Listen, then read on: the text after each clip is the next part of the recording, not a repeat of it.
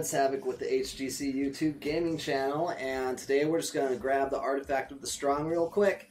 Really easy to get to, very little danger, so let's just get right to it. Here's the blue obelisk, and you can see where we're at on the map, but you'll be able to find the blue obelisk pretty easily. And then you just kind of want to align yourself. You see that bridge over there? Just go straight for that. And all you need for this really is probably a flyer. You don't really need a flyer, but you'll want a flyer and a pickaxe. So you just fly over the bridge right there. Stay to the right, and before the waterfalls, you're going to want to land like right here. Now, I have seen raptors here before, so it's not completely safe. Just something for you to watch out for. So it kind of looks when you're coming in here that there might be traps, but there's not. So don't worry about it.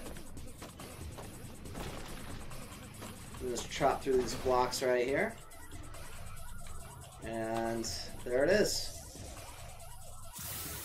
No big deal.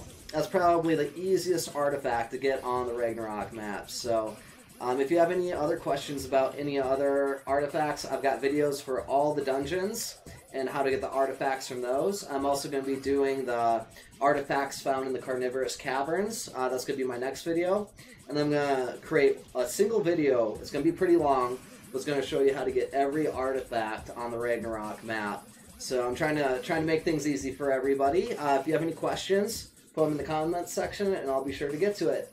Thank you so much for watching, and we'll see you next time.